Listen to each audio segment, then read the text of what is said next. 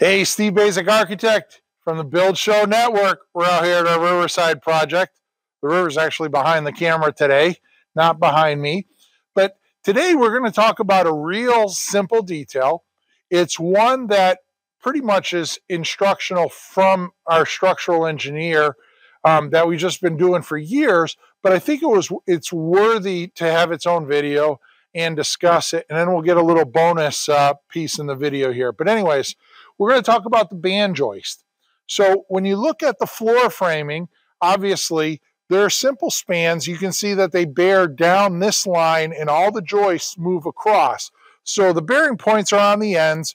They want to bend in that fashion. But as I go down the wall here, you'll notice that as my stud frame comes, all of my studs are going to fall right on the top of all of the joists. So it's not going to be a problem there.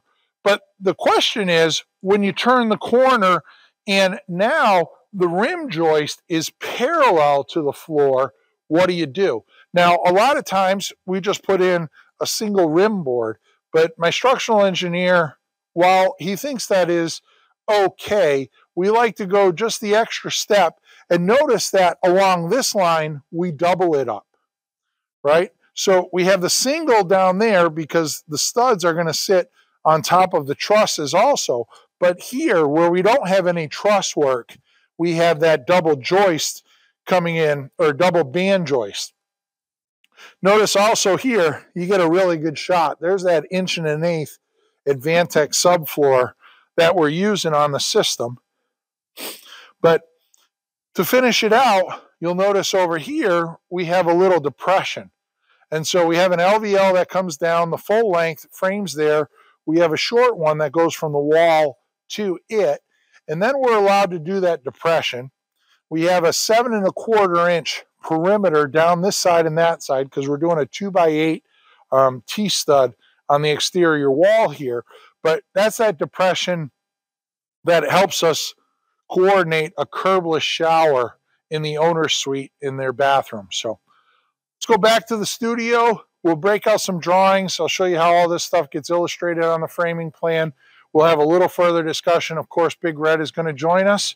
And yeah, I'm going to walk over here just so you can see that river because it is a beauty. Let's go back to the studio. Steve Basic from the Riverside. Hey, we're back at the studio. Hopefully you like that little trip out there. You know, it's interesting, even a simple floor frame like that, you get a few little nuggets of, hey, let's do this, let's drop the shower, let's add a little bit more structural integrity. So, got partial floor framing plan here. Let's talk it up. Got Big Red in hand, and let's get after it. All right.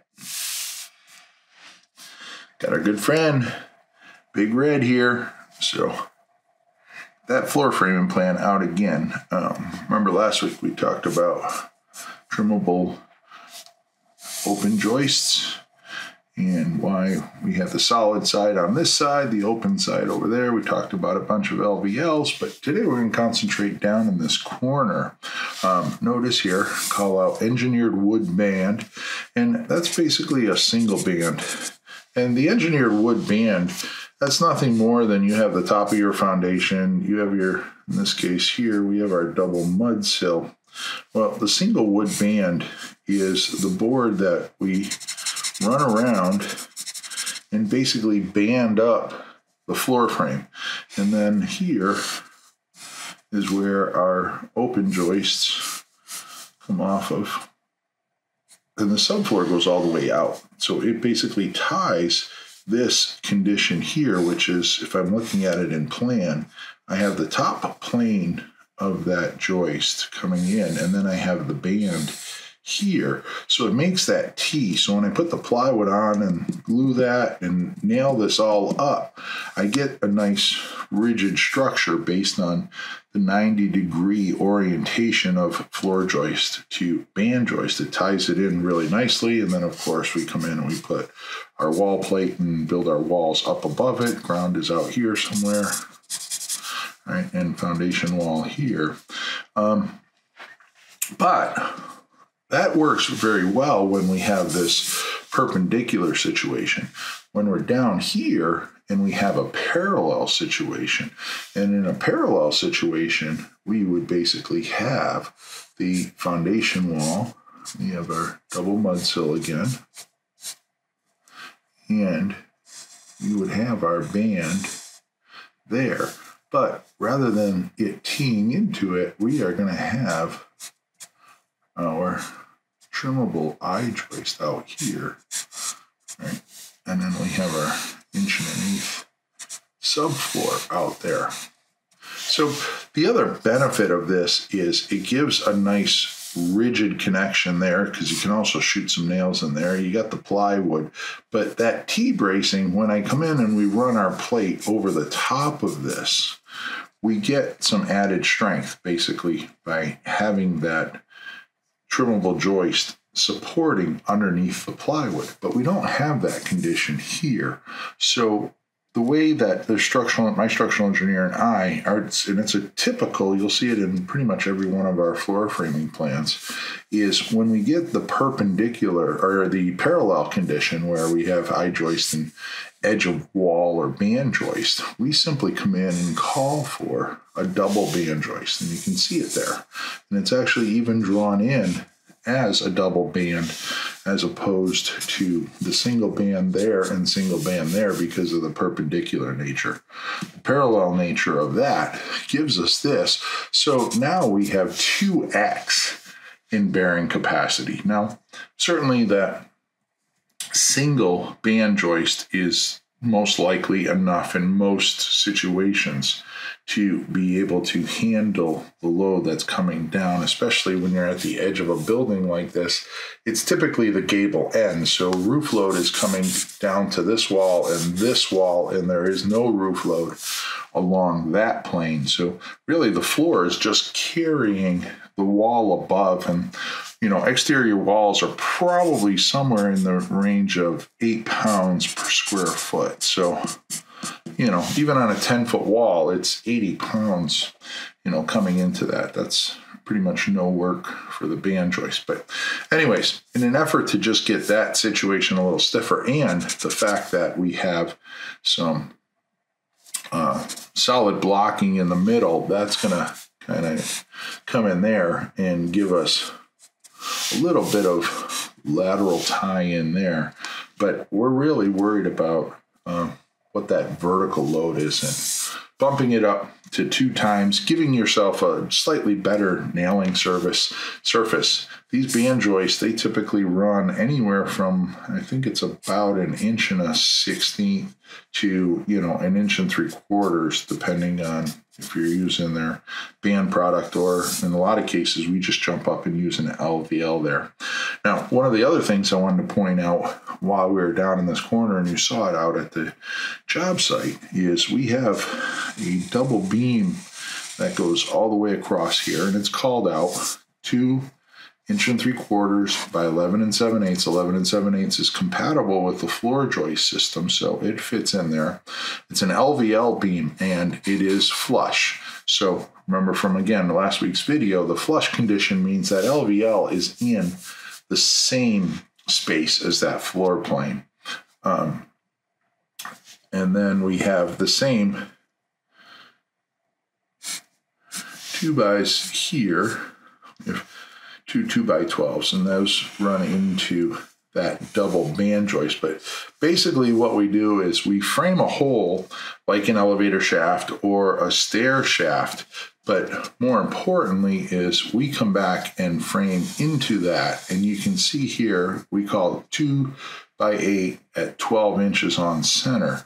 And basically what we're doing there is you have that double trimmer here, we have a double trimmer here, and those are 12 inches. And that's where the floor frame is. And then our floor sheathing is going to run over the top of that, right? But we're coming in now and we're framing this with 2x8s. Now, the reason for the 2x8 is we want to be able to drop this down a couple inches. And so the 2x8s will fit right in here. So they don't hang below, right? But we get that 2 inches, and our 2x8 goes in there, and it's probably about 5 feet, so it's certainly more than adequate to get that. But what we're really trying to do is we get that dropped floor scenario, because it's that dropped floor scenario that allows us to put in a curbless shower system, right? Because if I drop that floor now, everything that I would have potentially done here, and water would just run into the bathroom, and traditionally you'd build a curb up here that's probably somewhere around 4 inches or such. By the time you're done putting in the finished stone and building the curb, by dropping that down, we can get a condition and building this up with, mud bed, tile bed, all of that good stuff. By building that up, then we end up with a condition where our shower is now flush with our basement, or our subfloor, sorry. Our shower floor is now flush with that condition. So the door sweeps literally on the tile floor. And of course, this is going to have some slope to it, minor slope where it takes the water to the drain there. But that's how you frame for a curbless shower system. And don't forget, double bands on the parallel, single bands on the perpendicular, and you'll have a nice, strong system there. So, well, there you have it, folks.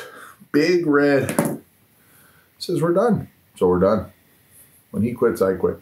Anyways, but you don't have to quit watching videos. You can dive right in. Hundreds of videos on the Build Show Network. I got them. My colleagues got them. A ton of great information. Go check it out. If you're looking for more, it's The Basic Architect on Instagram. Give me a follow. Posting stuff daily, walking these projects, talking these projects. Join in the discussion, ask questions, even challenge me. Go for it.